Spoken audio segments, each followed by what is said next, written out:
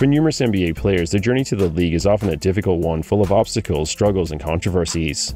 Some of those challenges are predictable, especially during a player's college years, as they run the risk of injury, having their draft stock drop due to limited minutes and off-court temptations. Brandon Davies was one player who had a difficult journey to get to the NBA. After being left unselected for the 2013 draft, Davies signed with the Clippers for that year's Summer League roster in September. He was eventually waived the next month, though he then signed with the 76ers. He played sparingly for Philadelphia before being traded to the Nets in December 2014. Davies remained in Brooklyn for a month before he was waived by the team, effectively ending his NBA career, as he then played internationally, representing a variety of teams. Looking for overtime here, Higgins inside, blocked by Dante Hall, but put in by Brandon Davies. Ultimately, Davies' NBA career was nothing special, but it's impressive that he even had one, as there was always a strong chance that it would never even happen at all, thanks in large part due to an unusual controversy during his college career. After being adopted, Davies was raised in Utah, where he established himself as one of the state's best basketball players during his high school years. From 2009 to 2013, Davies represented BYU.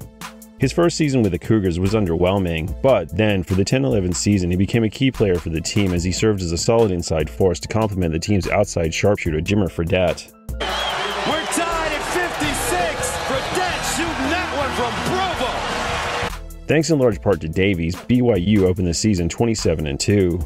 Then, just before the 2011 NCAA tournament, Davies was suspended from the team for violating BYU's terms and conditions for students because the university adheres to the church educational system, otherwise known as the CES Honor Code, which involves standards set by the Church of Jesus Christ of Latter-day Saints that students and faculty attending a school owned and operated by the church are required to live by.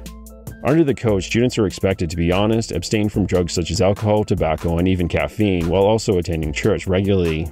Additionally, the code requires students to refrain from premarital sex, which is where Davis got himself in trouble. For a number of basketball fans, this was the first time they had ever heard of BYU's code, and they were both baffled and impressed that the university could even manage to attract athletes to the school in the first place, given that a scholarship from the university contradicts the #1 reason that many people have for going to college at all. But for Davies, attending BYU had been a specific choice, as he had had other offers from the University of California, the University of Utah, and Gonzaga. Yet, even though going to the University of Utah would have let Davies stay close to family and friends, he went with BYU due to his Mormon faith. Although BYU officials were quick to acknowledge that Davies' suspension didn't involve anything criminal, his dismissal still jeopardized his future as the university launched a full-scale investigation to determine if his dismissal should be permanent. Ultimately, the investigation found that Davies' partner in crime was fellow Utah native volleyball player Danica Mendeville, though she attended Arizona State University, who didn't have the CES Honor Code. In the end, without Davies, the Cougars made it to the Sweet 16 in the 2011 NCAA tournament before being eliminated. The brilliant career of Jimmer Fredette over at BYU. Florida defeated BYU. Later, in August 2011, Davies was reinstated with the Cougars.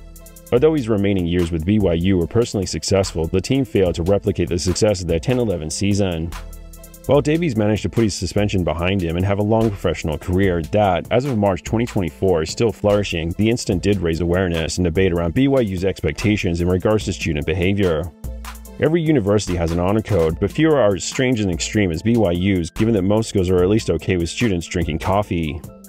Still, college athletics is a multi-billion-dollar industry, which leads most universities to generally look the other way when it comes to players misbehaving. So, there was a lot of respect for BYU to effectively forfeit their best chance at a successful run at the Final Four, including the millions of dollars generated from television revenue over their values. Of course, in theory, the purpose of BYU's honor code is to ensure that, when their students graduate, they're well-rounded individuals who contribute nothing but good things to the world. In reality, the effectiveness of the code is highly questionable, especially when you factor in some of the people who are a direct result of it, such as former NBA player and current NBA executive Danny Ainge. He'd attended BYU from 1977 to 1981 and publicly celebrated the university for their unique draconian rules and punishments against Davies, even though Ainge himself was never known to conduct himself as virtuously as BYU expect their teenage athletes on scholarships to. This game is going to wind down to a whimper for Phoenix. Olajuwon putting the cherry on the sundae. 118 to 102.